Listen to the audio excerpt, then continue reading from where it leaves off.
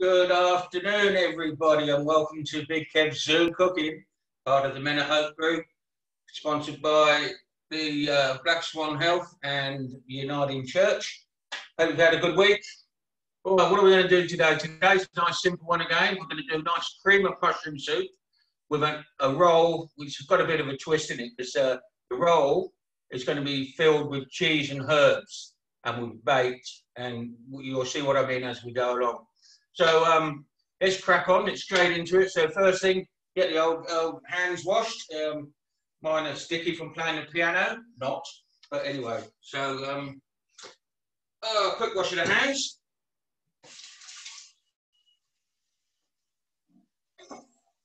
I must say it's really nice weather, so maybe summer's on the way. Who knows? Right, to start with, I've got my oven on. I've preheated it to 180 degrees. It's been on for a little while. That's going to be for our rolls. Let's have a look what ingredients we've got today. I've got 200 grams of butter. I've got some fresh thyme, but it's savoury thyme. You get a savoury and you get a sweet one. I've got nearly a kilo of mushrooms, portobellos, and I've got a couple of Swiss. Bread rolls.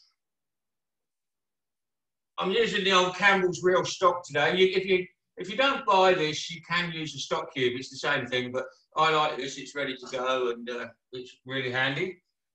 I've got 4 onions, ready peeled. I've got some hot English mustard, some grated cheese. This is from Woolworths, so I find this really good. This Hilliard, it's cheap, but it's really tasty. I've got 600 mils of thickened cream, and I've got some garlic in a tube today. So first thing we're going to do is this actual dish doesn't take very long. So it's more of a bit of, you'll have to have a chat in between while we let this cook. So let's start with getting the ingredients prepped. So because we're going to blend this mushroom soup, we're going to use a stick blender, or if you've got a processor, put it in that. We don't need to cut things up too finely. So what we'll do with the onions, we'll cut them in just rough chop.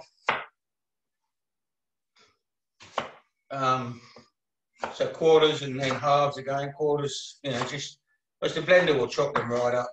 So you can use as many onions as you like. I've got 4 here for a kilo of mushrooms, which will serve probably 4 people nicely. If you like a bit more onion, fine, you put it in. So there, put those back in the bowl. And that's the onions prepped. Now with the mushrooms, these mushrooms I've already washed.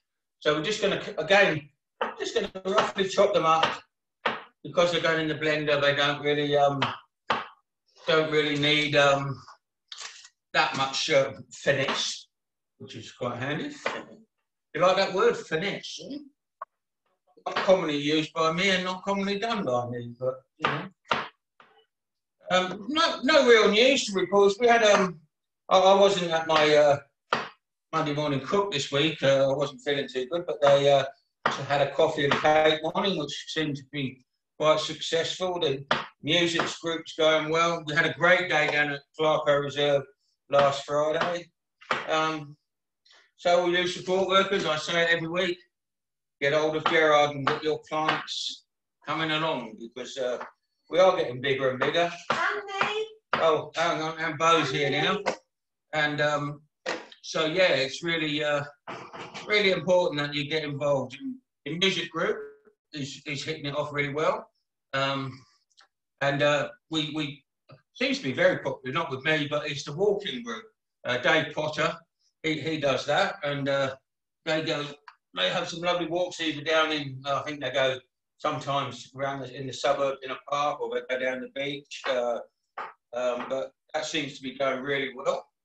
How are you both? I'm fine, thanks. I'm excited. Yeah, it's very healthy walking. It's good for your mental health. Is it? Yeah. Well, do you walk on your head? Oxygen to the brain. Oh, is that what it is? Right. Yeah. Right, so these mushrooms, like I said, we're just roughly chopping. Put them back in.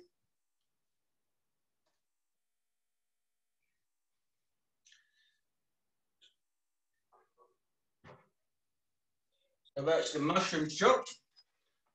I'm using a wok. Obviously at home you'll probably use a saucepan, but I like my wok, as you all know. So I put my wok on to heat. Like I said, I've got 200 grams of butter here. I'm going to cut it in half, and I'm going to put half in. I know it seems a lot of butter, but the mushrooms absorb the butter. But the first bit is to cook the onions and the garlic. So what's new, Bo? Anything? Well, how's that lovely dog of yours? Still breathing? I'm trying to do my hazard awareness test. Yes. Yes. So I've been doing it online, and it's great when I do it online. I'm really good at it, but when I go to the actual driving centre to do it, I always fail. Is that right? Yeah. Is that, well, oh, I've been there with you. That's when all the driving instructors run away, isn't it? Anyway, so we've got our butter melting there. Looking good. So now, just break that down a bit more. I'm going to just add my onions. And roughly a teaspoon, large teaspoon of garlic paste. We had a nice apple crumble yesterday, didn't we? Oh, it was divine. Yeah, I've got a little bit. It's the most beautiful crumble I've ever had. What's it doing? Yes, it was gifted. His hands. Amazing. Anyway, did you give any to your cleaner? No. You saved it for me. No, I ate it myself. Oh my God. Anyway, so we're breaking these onions down. What we're doing, we're just softening them up as usual. Doesn't matter if they do colour, but I prefer them not to colour.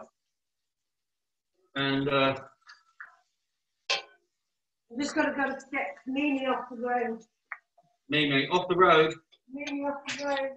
Mimi's the dog, by the way, people. Yeah. Lovely, lovely it is. My favourite animal. There we go, these onions are really cooking up nicely now. What I'm going to do now is get this thyme, and comes on stalks like that. All I'm going to do is run my hand down the stalks, which gets the flowers off, the leaves off, which is the bit you want. Don't really need the stalks. So easy to do. Thyme is beautiful when it's fresh. And you can use dried, but the fresh is so much better. You get this again in the supermarket. They have their little herb section. But like I said, if you haven't got fresh, by all means, use dried. But you will know the difference. I can smell it really nicely. Give them a bit more of a stir. I'll have to get you some seeds so you can grow your own. Okay, yeah. Yeah. Grow some herbs. Don't mix them up with those other seeds you grow stuff with, will you? Okay. They're having a great party. Yeah? Mm.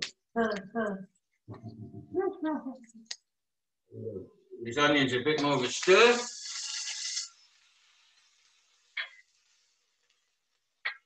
See, they're just beginning to get a bit of colour, but that's enough. And put the rest of this thyme in. You smell that thyme? Yeah. Oh, you don't smell it. Anyway, I'm going to put the thyme in there. Right time for the thyme. No, maybe I just stick to cooking. Cooking away. Oh, lovely.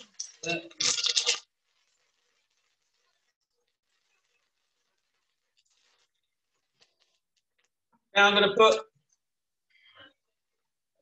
to put some more butter in now. Roughly another 50 grams. That's about 200 grams of butter you've had in there now. Melt that through. I love your electric wok. That's new, isn't it? Had it about 4 weeks now. I'm going to put the mushrooms in now. Pretty good. You can do it for the viewers.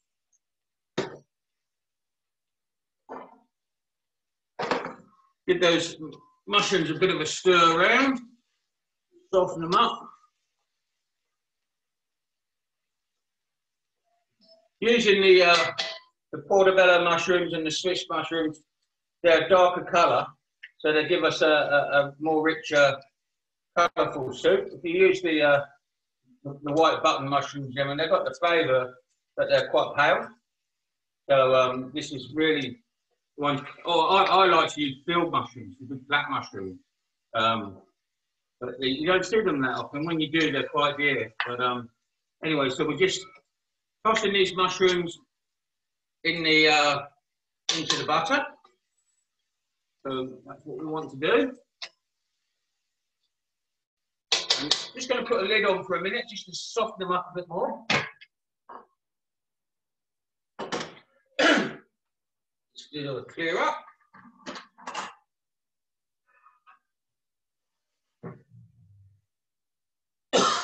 I hope you're following some of these cooking lessons we're having.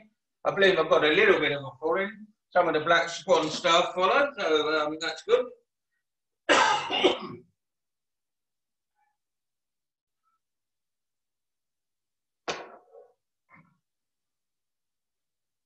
Go back to these. Good.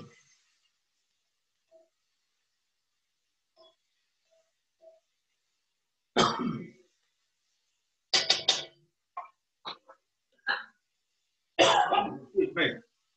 Now we've got this stock, vegetable stock. There's a litre in these, I believe. Yeah. 4 cups, 1 litre. Pour that in.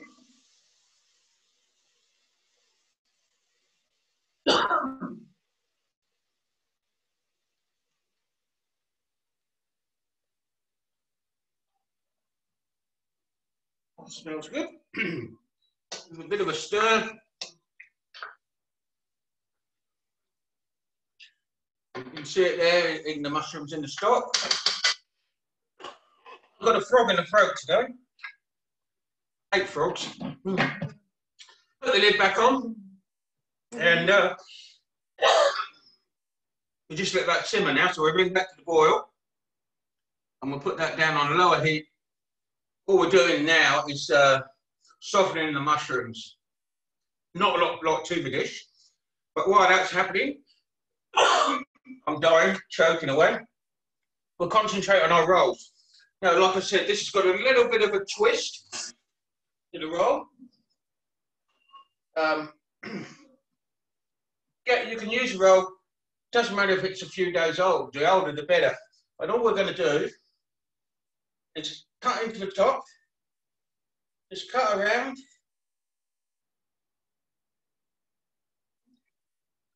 Until about 3/4. So you've got like a lid. So you've got that there, and it lifts up like that. In the fold.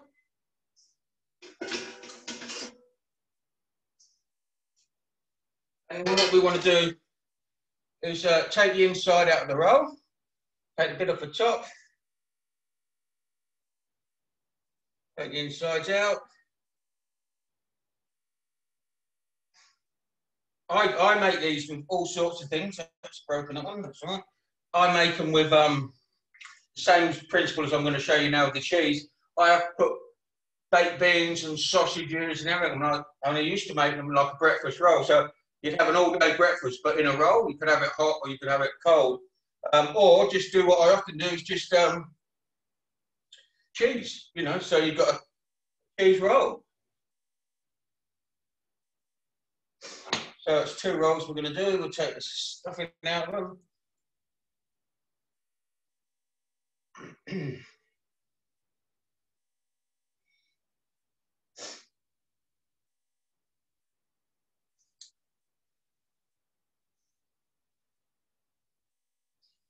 So that's just bread in there now. Bring these mushrooms down. These mushrooms a stir while we're going along.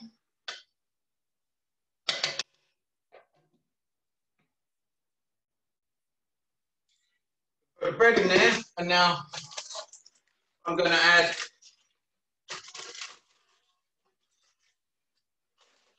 a good handful of cheese, grated. Probably a little bit more than that, because you can always, if you've got some mixture left over, doesn't matter, put it on some toast or something later, or, you know, whatever, or in a sauce. So that's 2 handfuls of cheese.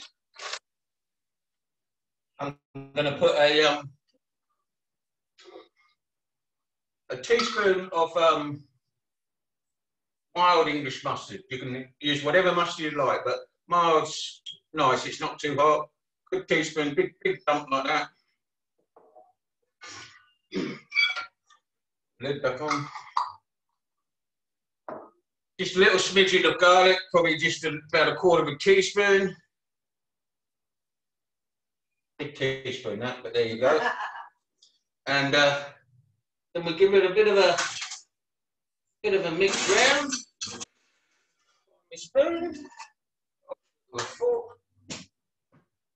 So if we mix this around, just to get the bread spread through and a bit of the cheese and the mustard.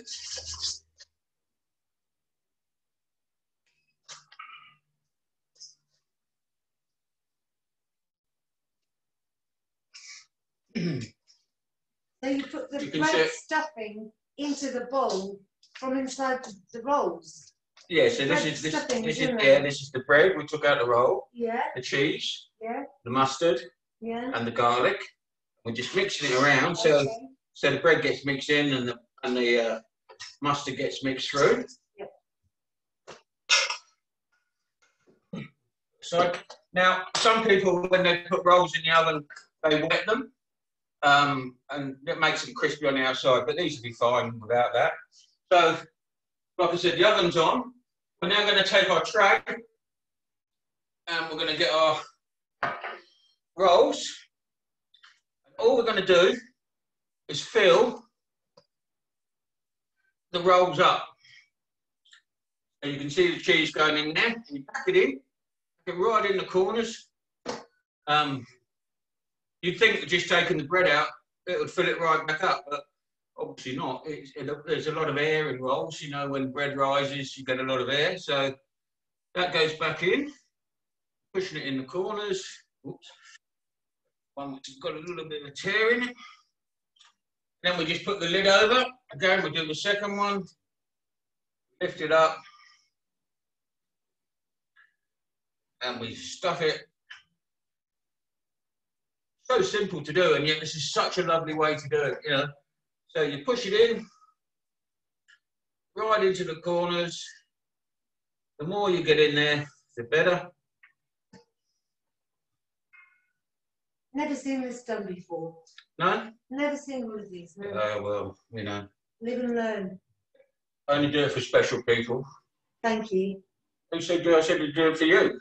Oh. No, of course I do. Yeah. Anyway, there you see it. Look, it's really stuffed in there. Because when the cheese melts, it'll break down. Don't worry about what you've got in the tray. Because, you know, again, it'll just melt. So that's the stuffed rolls. I'm going to put those in now. They'll probably only take 10 minutes. You're only really melting the cheese. So into the oven. That's on. We're on 180 degrees, nice and warm. Wow, that stock's warmed up pretty quickly. Yeah. And let's get ourselves back to this soup.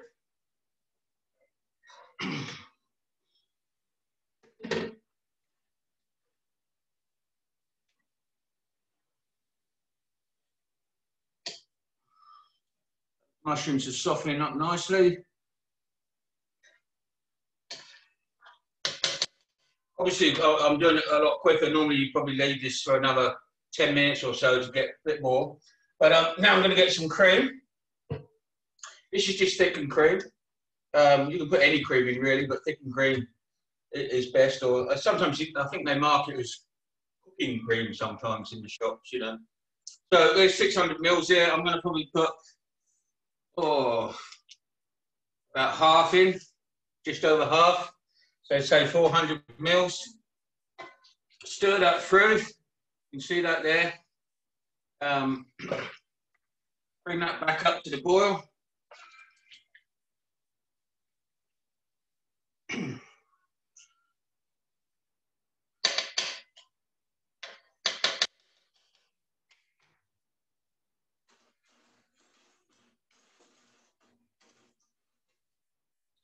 going to taste it.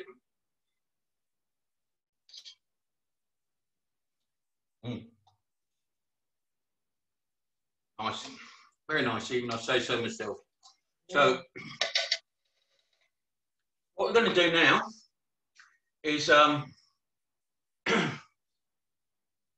just let that simmer. I'm actually going to take it off the heat because I'm going to use the same PowerPoint as I'm using for the stick blender. Now, if you haven't got a stick blender, like I say, if you've got a food processor or whatever you've got, you know, these stick, you've seen me use it before. I think they're about 25 bucks in Big W, Kmart or whatever. They're not here. All right, they're not going to last forever. They're not like industrial ones, but they do the trick. So there's my stick blender. There's my blending machine. I am actually going to do it in the wok. You probably could take it out. If you're doing it on the stove, you leave it in your saucepan, or you could take it out and put it in a bowl. But the blades won't actually touch the bottom of the wok. It actually draws the liquid in. So we're just going to get the power. You've got your two buttons here, one for slow, and we're just going to blend it in. And all you do, the stick blender is let it do the work, you know.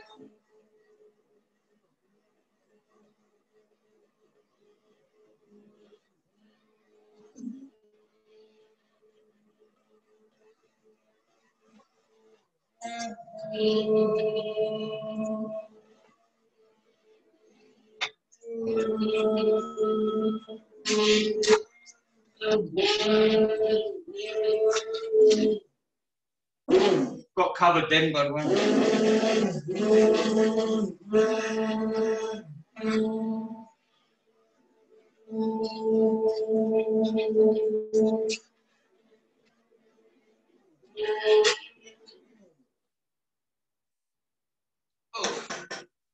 So that's our blending. I'm going to just put my heat back on, bring my soup back up to the boil.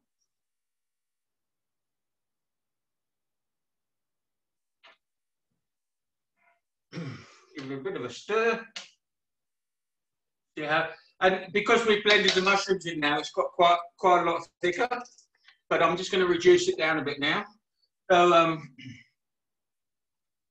got a nice colour, nice aroma, lovely chef. Oh, sorry.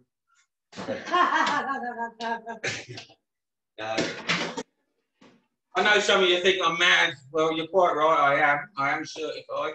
But I like a laugh. Life's too short not to have one. And being part of Men of Hope, you have to have a laugh. Don't you, Gerard? Or Mr. G, as I call him. So now all we're really waiting for is for the soup to come back up to the boil and simmer it a bit. And we're waiting for the cheese roll. I put garlic in that one today. Sometimes you can put mixed herbs in it, but because you've got the savoury thyme in the soup, I think there'd be too much if you put the herbs in with the cheese. You'd be herbed out. You'd look like Herbie. You'd be a VW. Anyway, but so we're bringing this back up to the boil. Says he, it's not happening, but it is. Slowly, don't let it stick. And obviously, as this comes back to the heat, it thickens up, and that's the cream and the butter. If you wanted it thicker, there are several ways you can thicken a sauce up. There's one you've seen me use before where I use corn flour. I blend the corn flour with some milk and some water, and you put it in. Corn flour being a starch, it thickens it up. You'll see a lot of chefs will bring a sauce and they'll add more butter butter will thicken it up. Sometimes cream will thicken it up. Or what we used to do in the commercial kitchens, you make a pot of roux. Now, roux is flour and butter, and it's melted together to form a paste. That's what's the base of a sauce. You have a blonde roux, which is just cooked. That's for white sauces. And you have a brown roux, which is for gravies, like thick brown sauces. And we used to just have a pot of roux ready there. And so we could just pick some up on a hand or spoon and throw it in the sauce, and it would thicken it up. But you've got to whisk it in, otherwise it will go lumpy. So that's just a tip. If you're doing large-scale kitchen, have a pot of roux. In your home, corn flour or some form, arrowroot, some form of starch, you know. But corn flour is probably the most popular, and you use corn flour for a lot of other things as well. You use it in Japanese batters, even, or even ordinary batter. You can use it. With the Japanese, they use egg whites and corn flour, and it makes it that tempura batter, you know. So yeah, so the old corn flour is a good one. So that's coming good now.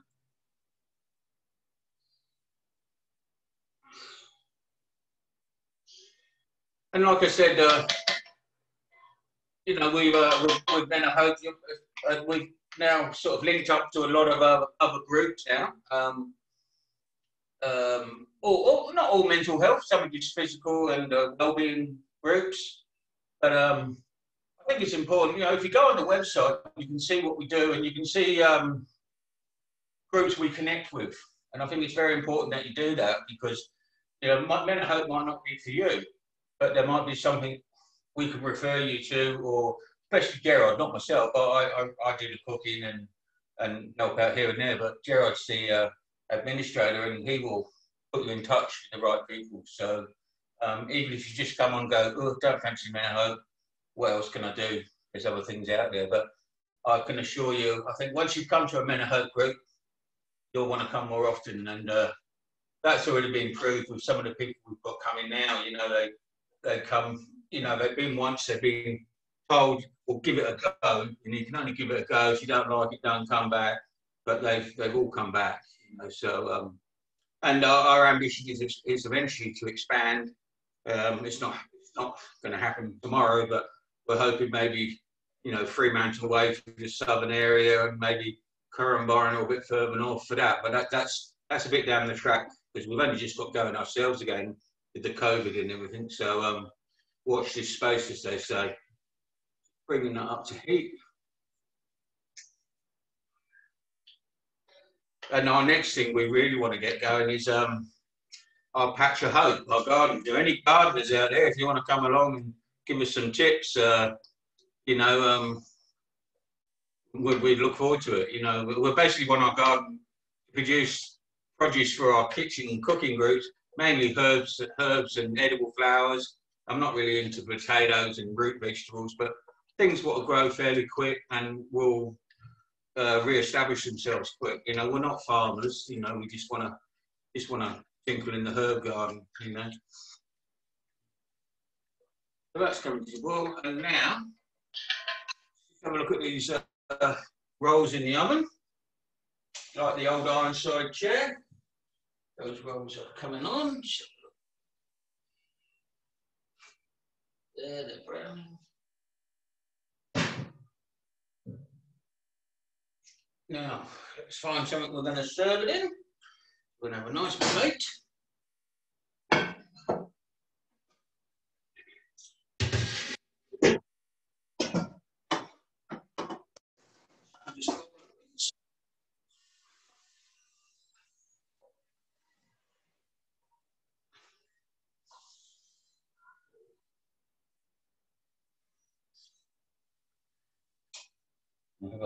Oh, there.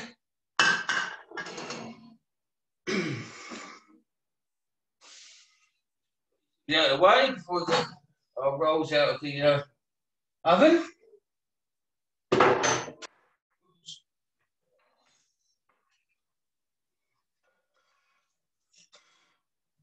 And like I said, if anybody's got any recipes they want to share with us, or even come on, you know, if they want to, they can even come and show us on the show. if they're up to coming, just contact Gerard. He'll put you in touch with me. We'll arrange. We normally do it on a Thursday, as you know, between 2 and 4. So if you fancy yourself as a bit of a celebrity, you know, come along and the show's yours. I've got one of those boxing gloves on a big pole, so if you overdo it and I think you're doing better than me, it'll just knock you out, okay? But, you know, please come along. The more the merrier.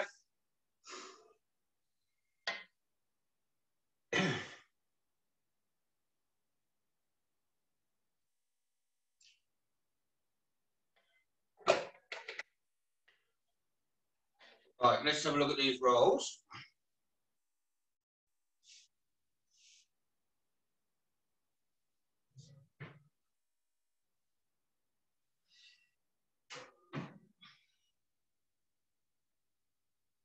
So we have our rolls.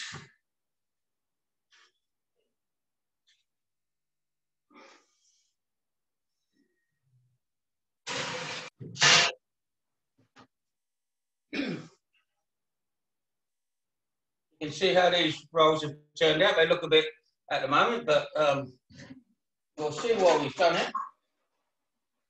They look rustic. Look rustic, you know? Yeah, rustic. I think I look rustic in the mornings as well. There we go.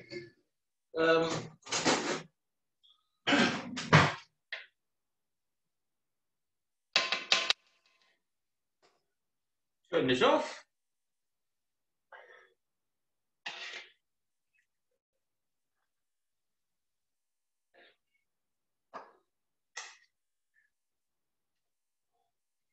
You know, if you haven't got a blender, as it was chunky, I would have eaten it like that without blending it. Just an animal. I know. No, that's True, true. You know, you haven't got some a people blender. like it chunky. I like chunky. That's why I'm so popular. Nothing wrong with being a bit chunky. There we go. Now with the, so we've got the soup. So I'm put the paper on.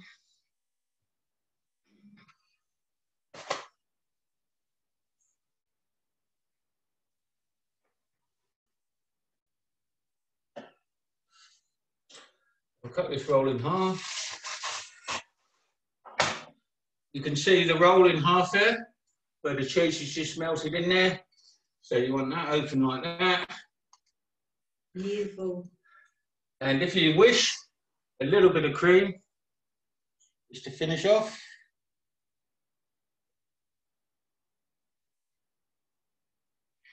And there you go. You have, I don't know if you can see that, can you?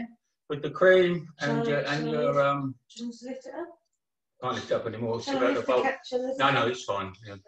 I think Jared can see it. Well, there you go, guys. That's a nice mushroom soup. If you want it thicker, just reduce the soup more, or like I said, use the starch.